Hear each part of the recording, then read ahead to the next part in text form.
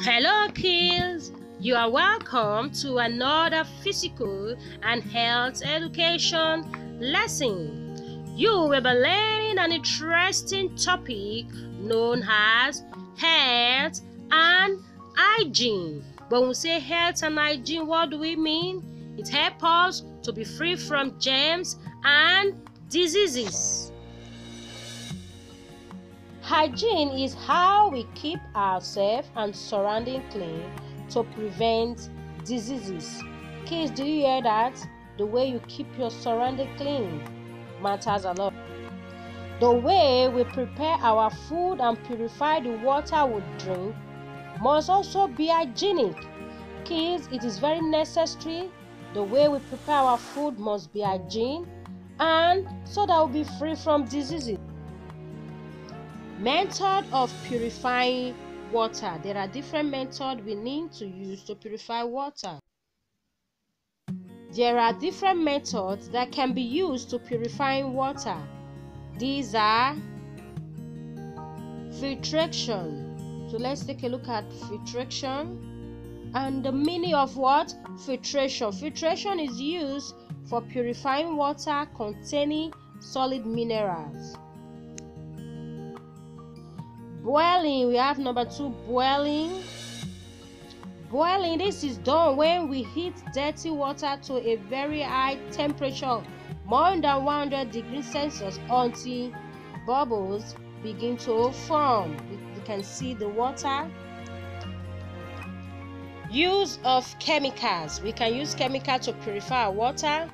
Chemicals like alum, water guide, and chlorine are added to water to make it pure. So let's take a look at some of those chemicals. You can add them to the water and look at the dirty water, and after adding the chemicals. We also have another one called sieving. When we say sieving, what do we mean? This is done when we pour dirty water through sieve. So kids, hope we have known the different method of purifying water. So just listen and watch this word demonstration. That collects in the vessel. It is clear but not safe for drinking. The water we get after decantation and filtration is not fit for drinking, even though it may look clean. This water is still contaminated with germs that we cannot see. The germs from this water can be removed by boiling. Boil the water for 15 to 20 minutes. Cool the water and filter it. Now we get safe water to drink. We can also get safe drinking water by using chemicals. Let us see how. Take a glass filled with water. Dissolve a tablespoon of bleaching powder into it. Add 3 tablespoons of this solution into a bucket full of water and mix well. Allow the water to stand undisturbed for about 30 minutes. Bleaching powder kills the germs in the water and makes it safe for drinking. This method is called chlorination of water.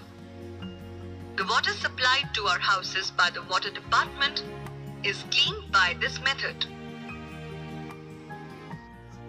In summary, health and hygiene is necessary in our daily life. It helps us to be free from germs and diseases. And it also helps us so that we will not fall sick easily. You know, as a kid, we must know what to do at the right time.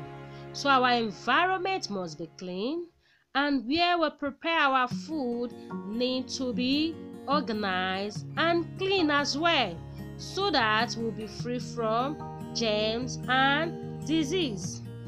Kids, you were taught different method of purifying water. I said we have the filtration, the boiling, use of chemicals, sieving. So with this, I know you'll be able to identify and name some of the methods. So now kids, bye. See you.